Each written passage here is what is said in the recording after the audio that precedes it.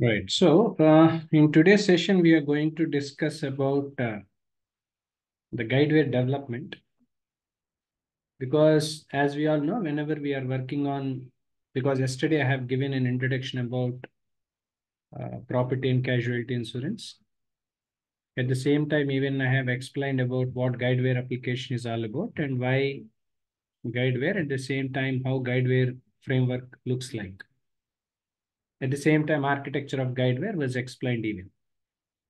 Now, as far as the role of a developer itself is concerned, normally there will be three different roles we see in Guidewire as far as the job market is concerned, because you're all the people moving towards job market. So you need to understand Guidewire in three different things. One is about the Guidewire business analyst roles, R1. Second, Guidewire developer roles will be there. At the same time, Guidewire tester roles will be there, right? There are three different roles. Now you are learning Guidewire development because if you are a business analyst, your job responsibility is majorly focusing on requirement gathering, right? So understanding the business rules, right? So all these things is what something being a BA you have to do. And some kind of admin activities has to be performed. But when it comes to the tester role itself is concerned, whoever is testing the application, because normally we use Gosu as a programming language. So using Gosu programming language, how do we require to test the application is what something which normally we do.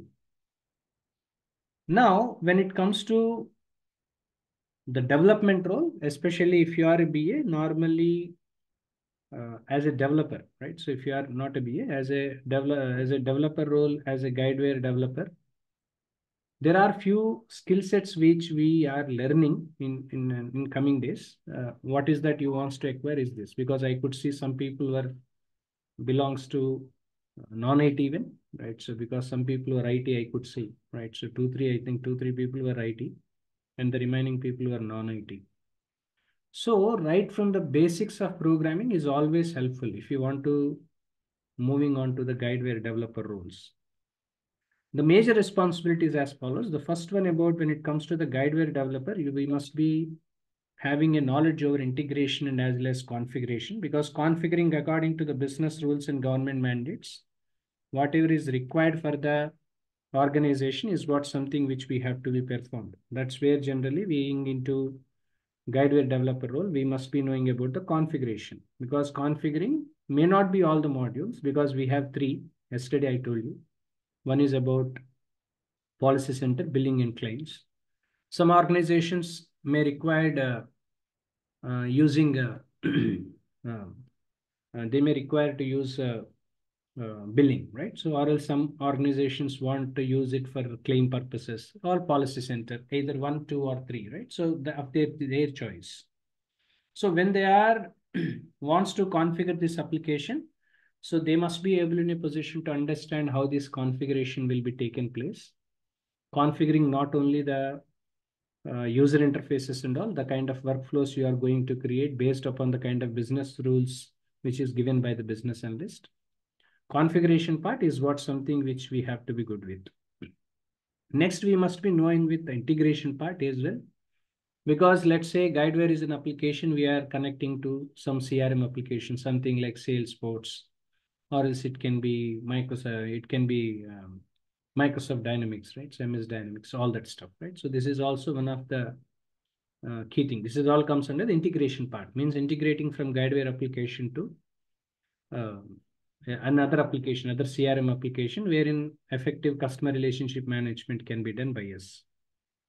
Next, we should be able in a position to design and modify the existing workflows. Sometime back, I told you, that's what I said, because we should be able in a position to design the Guidewire workflow according to the business rules, which is given by the business analyst. At the same time, if there is any changes in modifications required for us to take in place, we have to do it as well.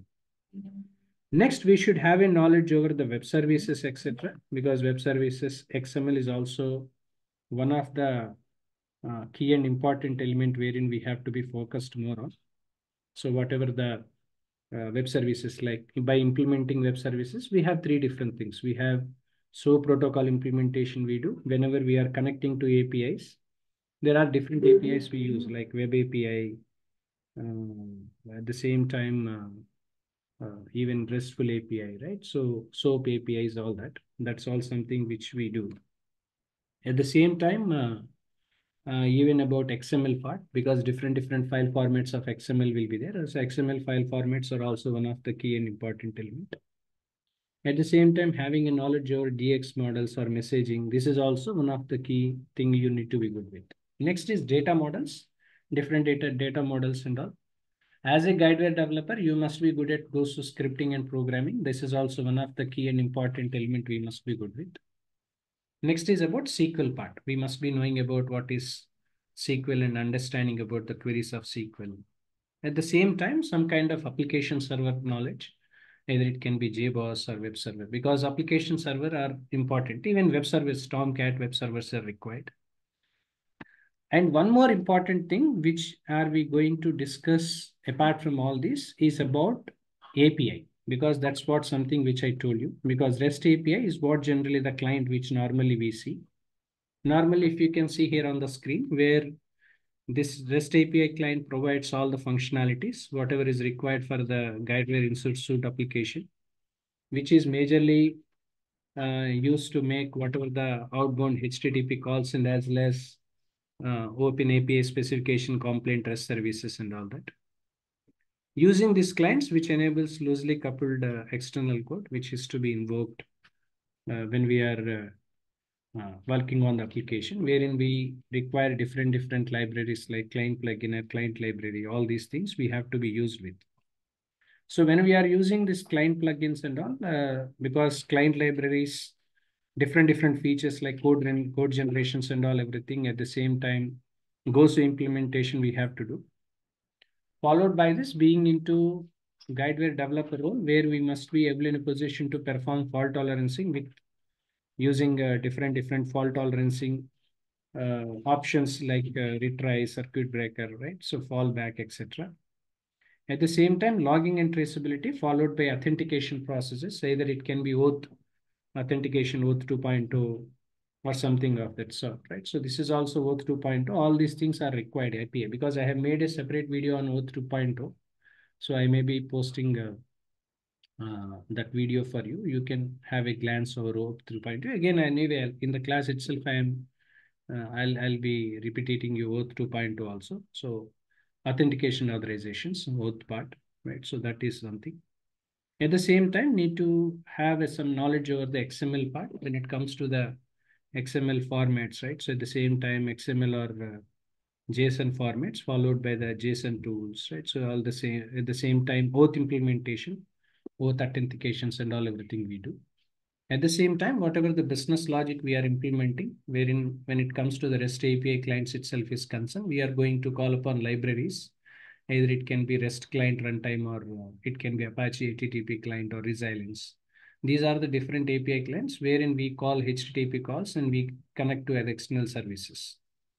So this is overall understanding over the Guidewire developer. So if you are a Guidewire developer, most of the things which you will be learning is from the practical, technical point of view. It is not something to do with functional all the time. Of course, knowledge over the functionalities about policy center billing claims is required. Additionally, apart from that, major role and major responsibilities you need to be rendered about the development perspective. So it's always one of the programming language called Gosu is one of the programming language which normally we use. It is almost base of Java, because a person who is having experience on Java, it is easy for them. But anyway, we need to learn from object-oriented programming. You need to start learning from object-oriented programming. So then it will be more helpful for us to get it, because as I already told you in the beginning, I could see some of the people who are from non-IT. So for developer role, always better from learning from the programming basics, right, from object-oriented programming. That's what something which I'm going to explain from tomorrow onwards. So object-oriented programming, what are the different data types we have, right? So what are the different conditions do we have for loop, right? So while loop, right? So different conditions you need to learn. Then Gosu programming, how to write the code, Gosu programming using multiple editors. because we use different editors like my Eclipse and all, everything will be used to write the code and execute the code. This is what something which we are going to learn from tomorrow onwards. Okay, right. So if you have any questions, please go ahead.